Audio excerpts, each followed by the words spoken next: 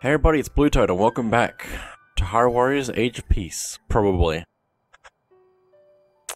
And now, we're going to continue going through, I think we're up to chapter 4 now. And Akala Tower only needs 3 treasure chests. We've got all the Koroks already, so let's just... We could actually just take whatever character we want, really. I'm going to take Hestu because Hestu has... He also will get the Korok effect, the Korok sensor effect, if we get enough of his weapons, but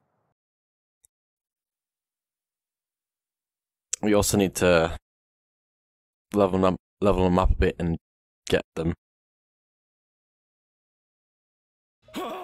Okay, here we go. Oh, and all of them seem to be in fairly easy enough places once they actually open up. That's kind of another thing. We have to wait for the level to progress a little bit. This area is blocked off. What am I going to do? I actually can't remember. It's been so long since I played this level. I'm pretty sure we just activate one of the guardians and it shoots it for us? Or does the game automatically shoot it for us? I don't know.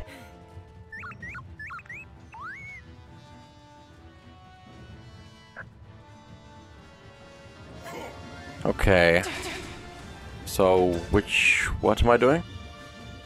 Also, there's a monster down this way. A Yiga Blade Master. Ow!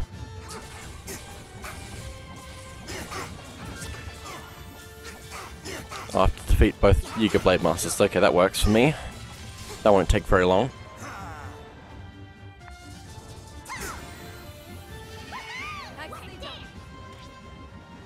Get this other one.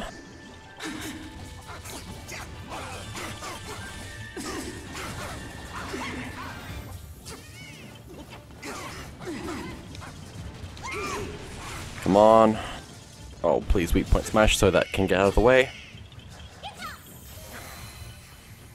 There we go. Now, is it going to activate Guardian for me, or do I need to actually activate the Guardian?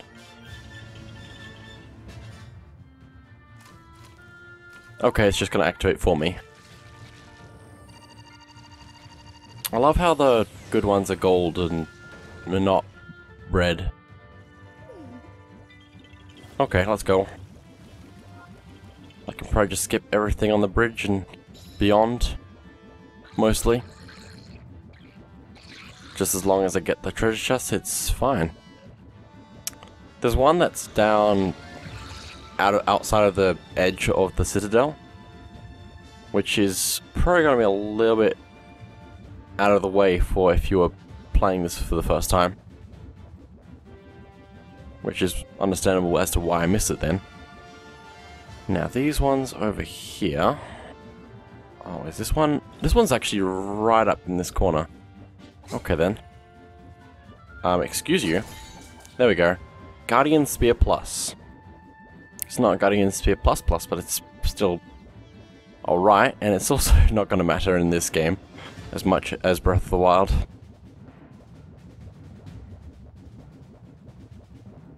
Okay, where's this next one? Oh, right there, okay. Could see it from a mile away.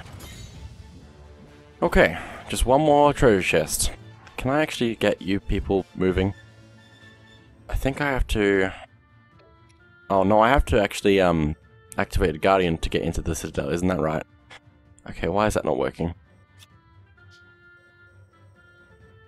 I guess there's something blocking my path, I guess. Anyway. I'll just do as close as I can and just walk, I guess. Imagine having to walk in a video game. Crazy. Although Hestu's walk is a little bit funny.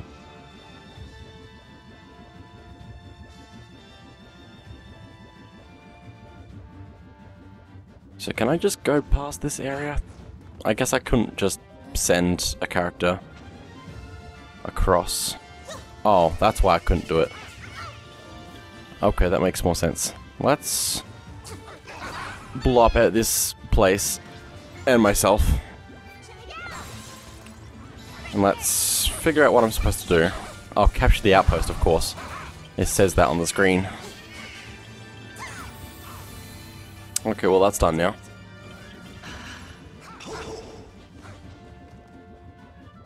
Also, the things that it has to currently have looks like golden poo. Change my mind. Please do it. Oh, I pressed the wrong button. Y to do everything, not A to do everything.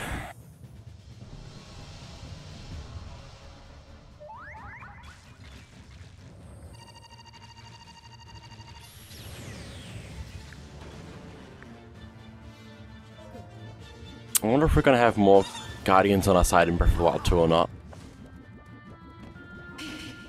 Whenever that happens. Okay. Can I get rid of you? I think I probably have to get rid of the Eager Blade Master. If I had to guess. Oh, actually I might also have to go charge... Yeah, let me just send people preemptively. Send you down there. You over to there. Because I got the feeling like I have to actually... Oh, where's the Eager Blade Master? I already defeated him. What? I'm pretty sure I have to go activate some more Ancient Furnaces. Probably.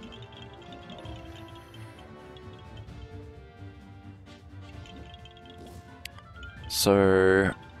Okay, there are 4. I'm gonna leave Hestu here just so I can just skip back there when everything else is done. Hang on. Hestu, you just stay there, please. Okay. I remember a little bit of this mission, apparently. Oh. There's also more enemies now. Also, I might just quickly swap, because the Great Fairy's already in an outpost, so I might as well get that done while I'm here. With my smash. And I believe that means that this is activated, maybe? Activate? Okay, there we go. Now let's send you to the next one. Let's switch back to the monk, who just had a double? What was... Whoa. What happened? There was two of them. There were 2 of them. I can't remember how to play as monk, which is kind of bad because I should be trying to absorb. There was the second one of me again. Hang on, that just happens. Oh, when I dash, I leave a clone that explodes. That's cool. But also, okay.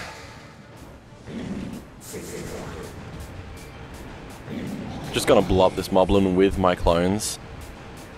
And I don't have to worry about wall jumping like this. Okay, I just dashed. I dashed because I was making clones. And it counted as a perfect dodge. That's amazing. Let's activate that. And let's head to the next one. Oh, come on. Don't be silly. What is happening? Okay, you go there. And let's switch to the Great Fairy. Please. Please. You summoned me? I'm ready. Let's use that special, just so it's over quickly.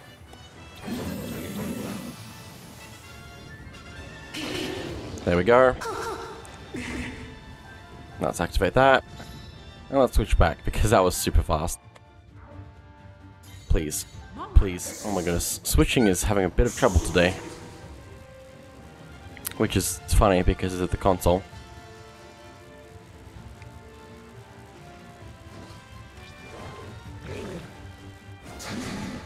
Come on. Oh. I think I remember how to use Monk now. You actually have to use your strong attacks to build gauge so you can become massive. As it says, become massive.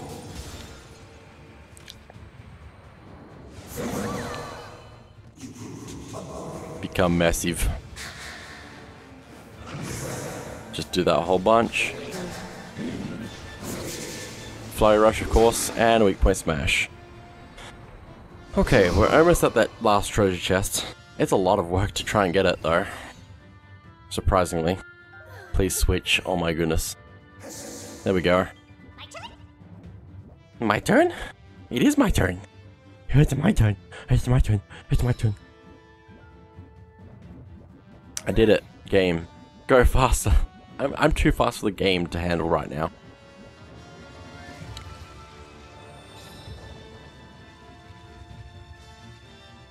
Yeah. The Guardian's on a rampage, run away. Yeah, that's definitely a rampage. It's very rampagey. Anyway, let's go get this last treasure chest and then we'll probably be done here, basically. I'll probably just do the rest, which shouldn't take too long. Now, where is this? Oh, it's right there. How did I miss that? I would have thought I would have seen that. Anyway, I'm gonna see you on the map.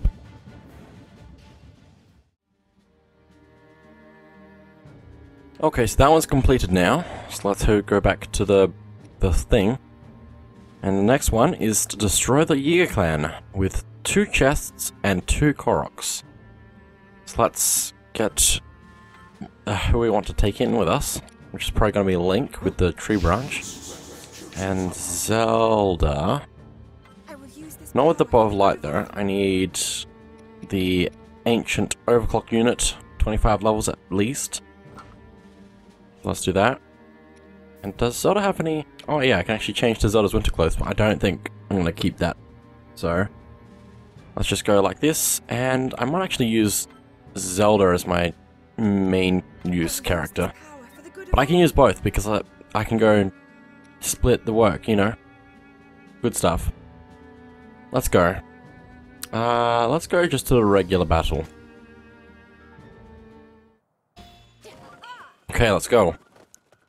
Oh, and there's one here, which makes sense. So where exactly is it? There's actually quite a lot of area back here that I've never explored. I went straight into battle last time. Okay, there's nothing over here apparently, which is surprising. But maybe around somewhere. Not quite. It's a little bit further forward, apparently. Oh, is that it? Yes, it is. Let's grab that. That's one down. I believe there were 2. I have terrible memory, so... Oh, and it's nearby. Of course, both of them were at the start.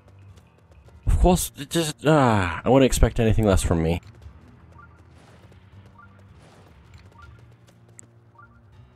Is it down there? Hang on. I'm gonna ignore these guys. I'm just busy looking at other things right now.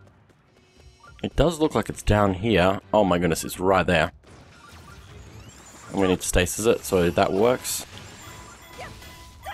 Cool, that's done. Let's go.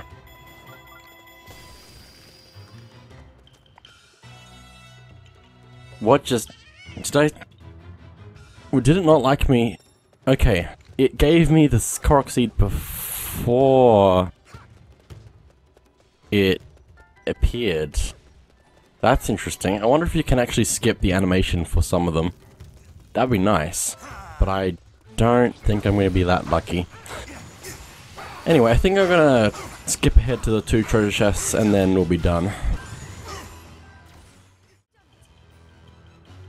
Okay, so the first one is right over here in this corner. Apparently I missed that super easily. Somehow, so... Okay, so I think just after saving the scout from the cell, everything else opens up, so I think I can now get to the treasure chest because it actually was locked up previously. I'm not sure if this is open now or not, but I think it probably is. I just have to get all the way back there, which is a little bit more tedious than it should be, considering how easy it is to get lost in here. Even with the map telling me where I'm supposed to go. So, I need to go all the way back here, because this door was locked before. And now, let's go through here. And I probably didn't even look at this place at all, because the treasure chest is right over here. There we go, some 10 Luminous Stone. I'm guessing this isn't going to open if I... yeah. I did manage to pull some weapons from somewhere though. Anyway, I will see you back at the map now.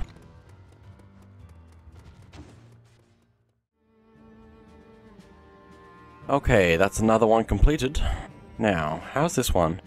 I could do this one since it's a Blood Moon, just so I can get a little bit of extra XP out of it, but I think I'm actually gonna ignore Blood Moons for the most part, for now. But anyway, we have one chest left in When Courage Fails. Probably because I did it pointlessly before trying to get Koroks, or trying to get something that didn't exist to happen. And I got a few chests along the way, I think. But anyway, let's have a look at it.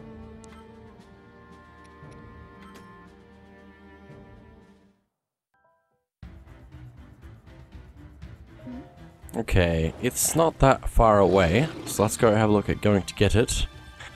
And then I'll do the rest of the mission, and then it'll be done. This is... cleaning up now is going really well. Especially since some of them don't take much work. Like, getting what I need at least. The actual finishing of the mission takes a little bit of extra time. But there's this chest right there, and yeah.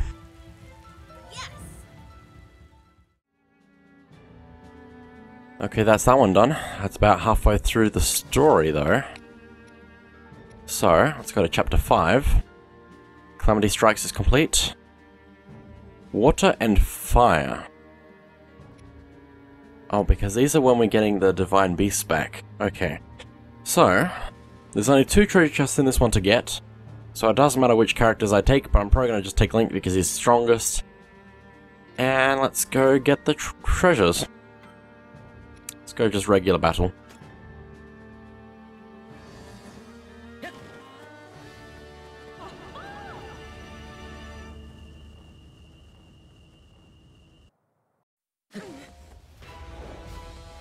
Okay, they are both fairly far in. So I'm probably going to need to skip ahead. So I'll see you once I actually get a little bit closer to them. Okay, now that I've freed one Divine Beast, this seems like a good place to go get both of the treasure chests. So, let's go up this way. All the way. I probably don't actually need to go... where's the path? Hang on. I'm figuring it out. Over this way, okay. Because if you go up the other way, you can jump down to here. But that's not really where you want to go if you want to be quick. And the chest is right over here. Get a Zora Sword from that. Okay, now, let's go get the other one, which we can probably actually switch to Sidon for. If we don't get interrupted by cutscenes trying to tell me things I already know. That are unskippable. Because they aren't technically cutscenes. I guess they are they're cutscenes, but they aren't pre-rendered. Please let me go. Freedom. Okay, so the chest is right up there. You can see it already. So let's grab that, and it's a Silver Scale Spear. So that's all of that done, and I will see you back on the map again.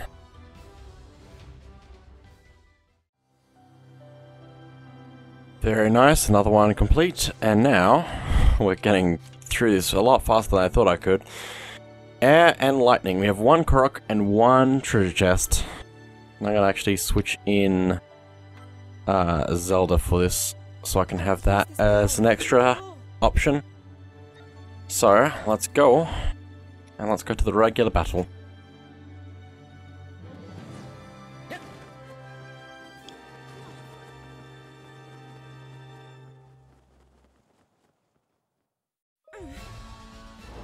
Okay, the treasure chest isn't that far away, but I don't know about the Korok. It could be literally anywhere.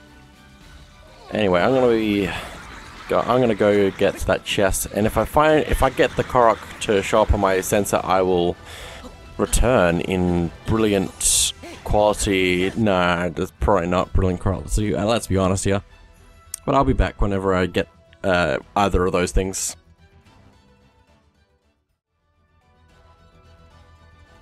So by switching to Zelda, which is what you're supposed to do to go to the second character and all that, it turns out the Korok is nearby, and this is also closer to where the chest is, so I imagine the Korok's around here somewhere-ish. It might even be in a chest, or possibly I might need to blow up something on the wall. Let's see if I can find what I'm looking for. It's being a little bit weird, so it might be a bit further around than I realized. Like down here.